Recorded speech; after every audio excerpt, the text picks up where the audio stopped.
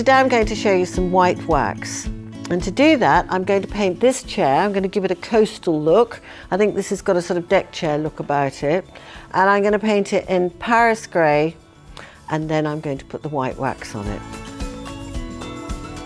I'm going to go all over with the Paris grey. I'm going to go in the direction of the slats. I don't want to go every which way, which I sometimes do.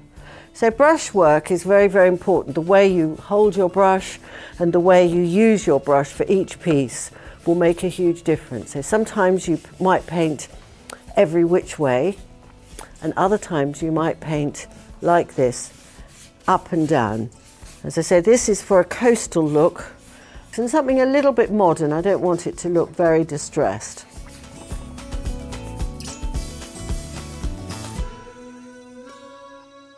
So now I'm going to apply the white wax to this piece of furniture.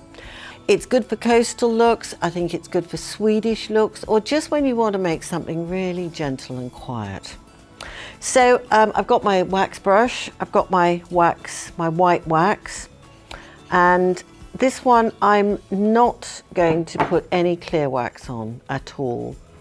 And I'm just going to start waxing it and just get as much as I want. I quite like the way that it's slightly uneven looking, getting the pointy bit of that going into there and places, and softening it out, just using very lightly the wax brush there.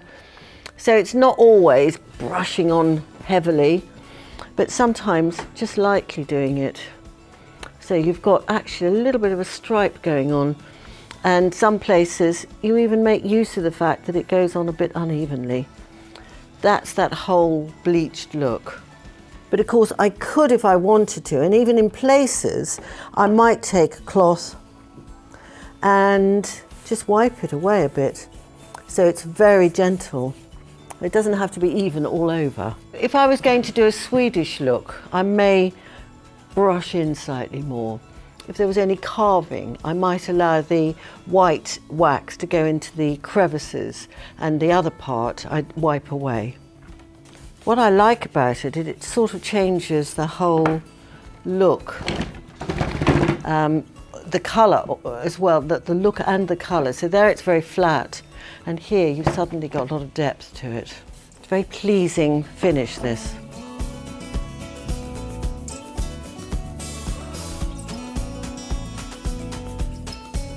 So here's my coastal chair, looking a bit like driftwood and ready to go.